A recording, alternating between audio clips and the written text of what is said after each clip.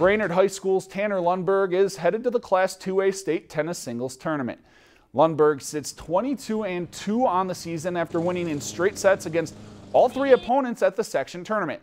Last year as a freshman, Lundberg fell one match short of a state berth. Now as a sophomore, he overcame the added pressure of being the #1 ranked singles player in the section and is the first Warrior singles player to advance to state since 2002. I felt like I was playing good and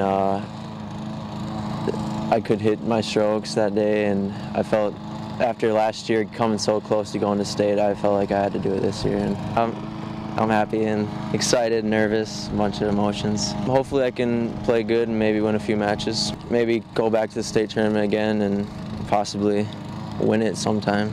If you've enjoyed this segment of Lakeland News, please consider making a tax-deductible contribution to Lakeland Public Television.